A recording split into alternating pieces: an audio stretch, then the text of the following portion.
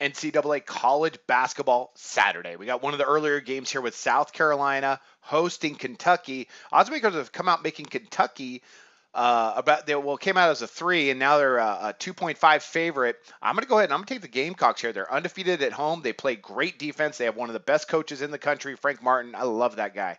I expect them to get after it. They're going to get after Kentucky. Kentucky on the road, they've been very vulnerable, and I expect them to be vulnerable again tonight. Who knew that the road to the SEC championship was going to go through South Carolina? But man, the Gamecocks have really turned it around this year, and that was to be expected. You knew, just had to give Frank Martin a little bit of time, and South Carolina definitely a program on the rise. Kentucky on the season, very different at home and away, and we'll talk about that. So far, they're averaging 78.4 points per game, shooting 47.5% for the field, and allowing 67.1 points per game on 39.7% shooting for the field. So their scoring defense, let's look at that.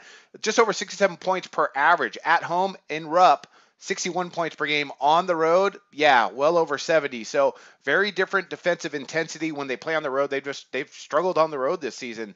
They have 6 losses so far. That's unlike the Kentucky team program we've seen, in the past few years.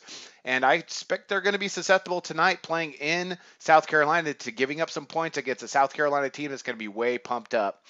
The Gamecocks on the season, they're averaging 78 points per game, shooting 43.9% for the field, and allowing 69.4 points per game on 39.7% shooting from the field. They get it done on the defensive end, and they match up well with Kentucky. Kentucky is a good 2-point shooting team, averaging over 53% on their 2-point shots from distance. They're just so. South Carolina, one of the best teams in the country, and opponent 2-point shooting percentage. So look for them to get it done on that end. It's going to be an electric atmosphere. Very exciting game for South Carolina. They got a chance to win the SEC, and this is going to be a massive game for them to go ahead and accomplish that goal. So we'll just have to see how it all comes out. But 2.5, I'll take that with South Carolina in a game that should go down to the wire, or South Carolina pulling off the minor upset. That's one of my NCAA picks today, South Carolina plus the points, and I wish you luck on your picks today.